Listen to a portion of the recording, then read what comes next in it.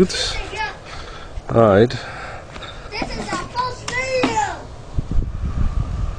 Very good. That's a good distance, and the more weight you add, the further it will shoot.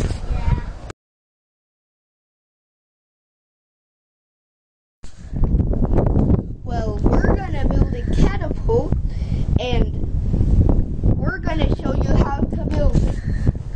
So it's what we're gonna make it out of. These are the wood. This is gonna be the sling. Gonna carry the sling. Well, that should be so heavy. Very good. Okay.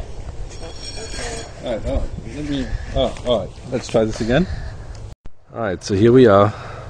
Yeah. The rocks in there. You can pull it. Let me just describe what we are doing. So we have sandbags at the foot to make it more stable. We have one board like this to allow the cannonball or coconut to slide off well.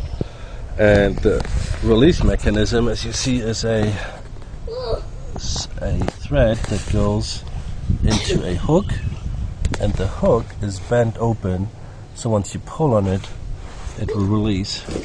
The sling itself is connected on one side, it goes around into a sling, and then it comes back again and goes at this end. You can see that around the nail, and then once it's straight, it will release it. Alright, let's see how this thing shoots. Alright. This is our first video. Very good.